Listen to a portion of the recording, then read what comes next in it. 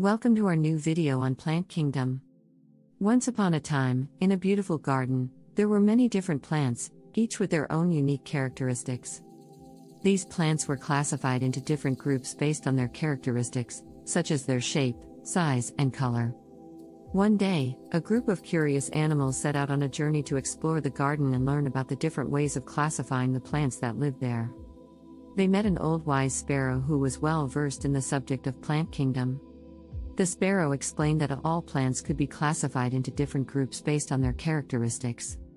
He told them that these groups were arranged in a hierarchical manner, with the most general group at the top and the most specific group at the bottom. He also mentioned that this system of classification was known as taxonomy. The animals were amazed to learn that there were so many different types of plants in the garden and each one had its own unique characteristics. The sparrow then took the animals on a tour of the garden, pointing out different plants and explaining how they were classified. They saw a rose and the sparrow explained that it belonged to the plant kingdom, the division Magnoliophyta, and the class Magnoliopsida. They also saw a fern and the sparrow explained that it belonged to the plant kingdom, the division Pteridophyta, and the class Pteridopsida. The sparrow also showed them how different plants were classified into different groups such as algae, bryophytes, pteridophytes, gymnosperms, and angiosperms, and their characteristics that make them different from one another. As the animals journeyed further, the animals realized that the garden was a diverse place, filled with many different types of plants.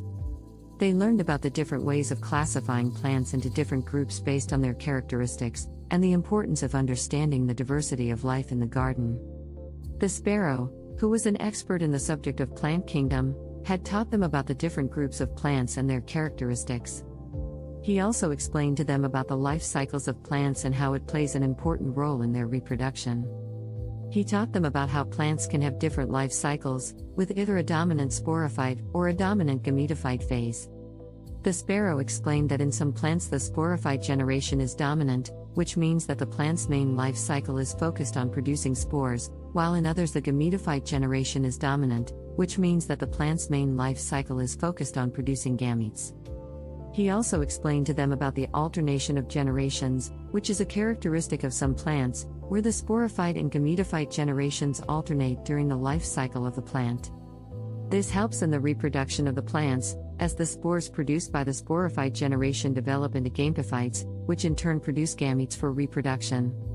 As they bid farewell to the sparrow and returned home, the animals were filled with a sense of wonder and appreciation for the diversity of life in the garden, and the importance of understanding the different characteristics and classification of the plants and their life cycles and alternation of generations. This is a summary of the chapter Plant Kingdom from Class 11th NCERT Biology book. It covers the importance of taxonomy, classification, and understanding the diversity of plants, and the different characteristics of different groups of plants like algae, bryophytes, pteridophytes, gymnosperms, and angiosperms, and plant life cycles and alternation of generations. We hope you enjoyed our video on Plant Kingdom. We hope the story-based format helped you to understand the chapter better. If you have any questions or feedback, please reach out to us. Thank you for joining us and stay tuned for more exciting content.